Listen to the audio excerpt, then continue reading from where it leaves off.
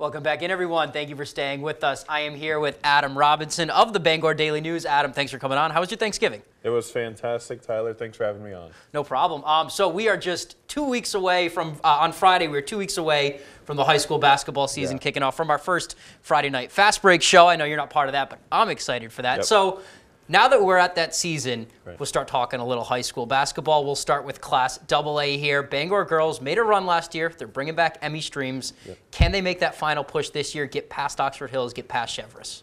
I think they have a chance. Emmy Streams, just an incredible defender, can lock up your best player. It'll be tough to get through Oxford Hills with Sierra Carson and Cheverus with Maddie Fitzpatrick and Emma Lazat. But if they can find someone who can score 10, 15, maybe a couple players on the team that can do that at a time every game, I think they can run with just about everybody. I think that's a big question mark, is who is the supporting cast for Streams. Last year you had the Barron twins, you had Layla Martinez. This year, someone's got to step it up, as you mentioned there. And then for boys, I think Oxford Hills is probably one of the better players in the state, Tegan Pelletier. Yeah, I would go as far as to say Tegan Pelletier is the best player in the state. They return a lot of guard play too, and they'll just go as far as Tegan brings them. JP Estrella's gone from South Portland, and the AA boys title is up for grabs. It's going to be a fun region to watch, fun class to watch. We'll move down, just go down the list right here. Talking about best players in the state, in Class A, on the girls and the boys side, the best players in the state graduated, leaving their teams that they led to a gold ball. Kind of to figure things out, you have Skowhegan on the girls' side, Nokomis on the boys' side. Of those two, where do they go from there? Well, Nokomis brings back 5 players from last year, Madden White among one of them, and I visited them this past week, and Coach Earl Anderson's very excited about what he has. Yeah, likes the experience they got from last year, and excited to see where this new group kind of takes them, taking from what they earned last year, a Class A state title. And as for Skowhegan, they lose J.C. Christopher, but they still bring back Callaway LePage. They bring back the Morris twins. Can you see them getting back to that gold ball game, even winning the gold ball again? I think that they can get to that spot. J.C. Christopher, obviously best player in the state last year on the girls' side, but you learn a lot from getting to a state game, learning how to win a state game, and I think that they'll take that experience they got from last year. They bring back enough this year. I think that they can find their way back into that title game. JC was a force in that semifinal, the regional semifinals game, but really she had a lot of help from a good supporting cast to get through the rest of the playoffs. I want to touch back on Class A boys, because that top 3 was pretty heavy last year. Brewer, Skowhegan, Nokomis, and I see that top 3 kind of being heavy again. What do you see from those 3 teams? Yeah, Nokomis is going to fight and be right up there. I think Brewer is the team to beat probably in that class. You have Brock Flagg, Brady Saunders, and then Skowhegan brings back Adam Savage, who can score at all 3 levels. So I really like what those 2 teams have, but Nokomis isn't going to go down without a fight.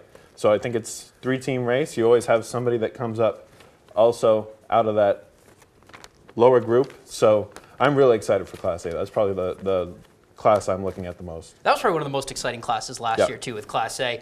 So we'll move on now. Just, again, keep going down the classes. Class B, we'll start with boys right now. Ellsworth from the north making it to the state finals game, but dropping that game. They lose Hunter Curtis, but they bring back Chance Mercier. Can Chance bring them back to the promised land? Yeah, there's a lot of hype around Chance Mercier this year. I really liked his game last year, and excited to watch him a lot more being up here with the Bangor Daily News.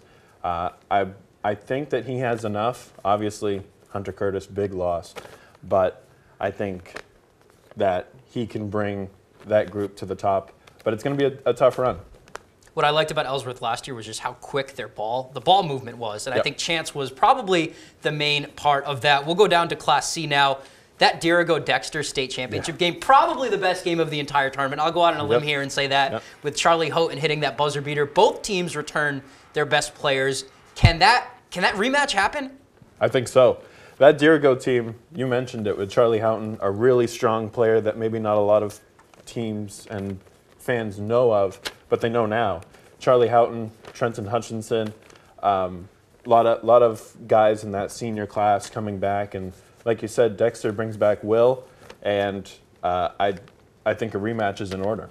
And I think in Class C, Central girls, they're going to be a team to beat in Class C girls North this year, at least. We'll see how far Izzy Allen can bring them. And then in Class D, Southern Aroostook just sweeping the state title games. One of them was a complete blowout. Do you see that happening again this year, or is there someone from Class D South that can challenge them? Well, especially on the girls' side, I think Southern Aroostook, 4 in a row, getting to the title game. I think that they'll make it 5. They bring back a whole bunch of different players. On the boys' side, they beat Forest Hills in the final. They lose Hunter Burpee, but they bring back Dylan Burpee. So we'll see. I think that's going to be a lot closer, D boys, but especially the girls, Southern Aroostook. What a powerhouse. Yeah, right. So those are our way too early predictions for the high school basketball season, kind of like they do with college basketball. College basketball, we no time to touch on Chris Marker today, but that has to be an interesting beat to cover.